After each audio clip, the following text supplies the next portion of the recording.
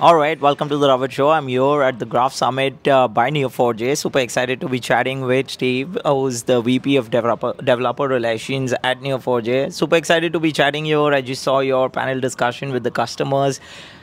Great stuff, great discussion. I'm kind of excited to learn a little about that as well. But just for our audience, would you like to quickly introduce yourself? Tell us more about what you're doing at Neo4j. Yeah, so I run the developer relations team, so developer outreach community. We're speaking a lot to the Gen AI community. We're at a different meetup every evening in San Francisco. Yep. Great to be here at GraphSummit. So GraphSummit is like a global roadshow that we're running. So Yes. I gave a panel in New York on life sciences. Here we spoke with a bunch of customers about like how they're using it for fraud, how they're using it in Gen AI use cases. Right. And I think this is a great venue. So we're at Oracle Park, and I was actually at Oracle for 9 years running developer marketing, and I never made it to the park. Like we'd have all these great parties and after events at Java One and Oracle Open World, but great to be here with Neo4j. The Neo4j logo is massive. It's massive, yeah, exactly. When I was kind of, entered the venue, I came here and I'm like, wow, this is amazing. Having like Neo4j big hoarding there. So that's there. I'm kind of also excited to learn a little about, the panel discussion. I saw some great discussion, some big customers out there talking about how graph is important and how important it is now to educate the larger audience about it as well. So would you like to share something? So we had professionals from Deloitte, from Palo Alto, from some new Gen AI startups, and what they all had in common is they're all longtime graph advocates and graph specialists, so they really understand graph technology. And I think what's happened is that with use cases around knowledge graphs for Gen AI, where you can get big advantages of explainability and accuracy, you can ground your models using knowledge graphs. Suddenly, all the folks from the graph community who have this expertise, they know how to build knowledge graphs, to maintain them, to integrate them with LangChain, Llama Index, and other LLMs. I think it creates a whole new field and discipline where now becoming a graph professional as a career is really, really valuable. And the advances that are coming out of research and training and building knowledge graphs using LLMs, connecting them with ChatGPT and all the big models, I think shows a lot of promise for the whole industry. Yeah, no, I think I 100% agree. That is something, the talk of the town. I kind of talk to a lot of community folks out there, and they're kind of excited about graph, and they're kind of looking at use cases around Gen AI for it, and it's been very productive for them as well. So I'm kind of also wanting to know a little about, because you talk to a lot of developer community out there, how are they kind of looking at this? What's the excitement like, and how do you see it developing in the near future when it comes to GraphRAG? Yeah, so I mean, just in the past, like AI is evolving so quickly, it's crazy. Just in the past 6 months, it went from everyone was jumping on this new thing, RAG, right? Retrieval augmented generation. And it's good. Like, it's easy. You dump your data in a vector database, you create embeddings, you can immediately get like enterprise knowledge queries back from your LM.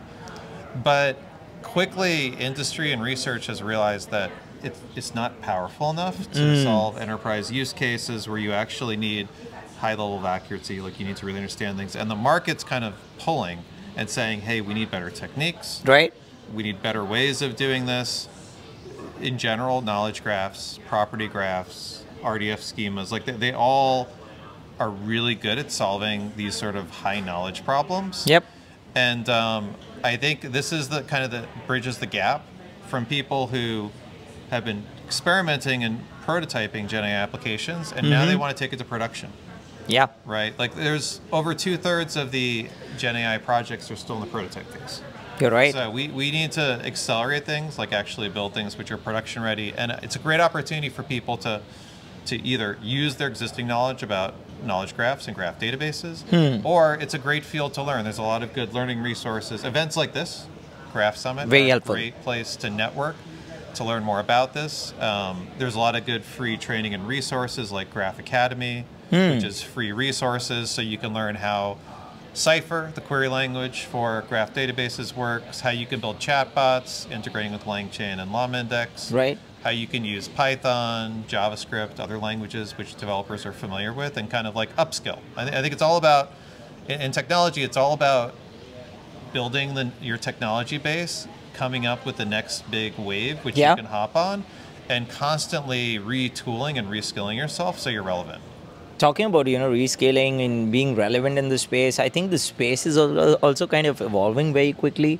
So wanting to know a little about, how do you see it in the near future, say in the next 1 to 2 years? How do you see the developers picking it up, but also the enterprise leaders being more interested, like Deloitte, the customers that you all have and had at the panel discussion? How do you see them getting much more into the depth of it, and where do you see it going? Yeah, so I think today it's kind of the Wild West, right? You have all these startups which they're showing amazing results, but in kind of not real enterprise use cases and scenarios. Yeah. You have a lot of new technologies and approaches using agentic approaches, having like multi-stage queries. Right. So all sorts of things to optimize and get better results out of LLMs. Now, I think kind of if we look at the next couple years, really the shift is how can we take these novel approaches, right, apply them to enterprise data, enterprise use cases, which are actually the hard problems and the real problems that we need to solve as a society. Yes. And productize them. We talked about this in the panel, like deploying on like Kubernetes architecture, setting up observability and logging, having architectures which are it's easy to create the knowledge, not only create the knowledge graphs, but maintain them. Yes. And I think that's kind of the next stage is not only is it possible to use LLMs to solve these problems, but how can we turn these into supportable commercial use cases? Very interesting, and thanks for those insights, Steve. I'm also wanting to learn a little about what's next for Neo4j. Where do you see it going? How are customers, like, they're very excited, but then how do you keep up the pace? Yeah, so I mean, I think AI is a bottomless pit of technical innovation.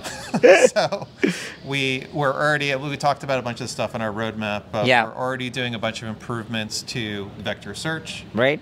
In our database for making it easier to do text to cipher so you can convert your inputs into actual graph database queries, building knowledge graphs off of using the LLM as an augmenter to help you build your first knowledge graphs and to build out that initial import of your data. And I think where this all is going is like real solutions that you can use on top of an enterprise grade graph database, turn into things you can actually leverage in enterprise context, bring to production, and it's a great skill set for developers to learn. Yes. Because being an expert in graph technology and in Cypher or GQL, which are the query languages, in like understanding these sort of ontologies and knowledge graph models, it's an area where you can be a technical expert.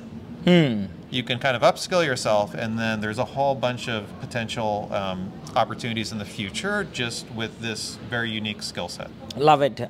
Steve, I'm pretty sure our audience would also want to know where can they reach out to you, where can they learn more about these things. I know you speak at a bunch of conferences, you are out there, you're covering the world tour as well. So if they want to learn more. If you happen to be in Morocco, we're going to give a keynote at DevVox Morocco, or Dubai at GitTex, where I'm also speaking, or in Portugal. Wow. I'd be happy to meet in person, but otherwise just hit me up on LinkedIn, on X, on any of the social networks. My handle's Steve on Java because I've been a Java developer for forever. And yeah, love to chat, engage with folks, and help them on their journey to become even better developers and to improve their technical skill set. Love it, and definitely looking forward to I will keep following you, keep learning more about GraphRAG, but in general as well. You've been doing so much for the community, so thanks for that, and thanks for coming on the Ravit Show and discussing about these important topics. It's such a pleasure to host you today. Yeah, it's been a pleasure. Thank you very much. Thank you everyone for joining us today.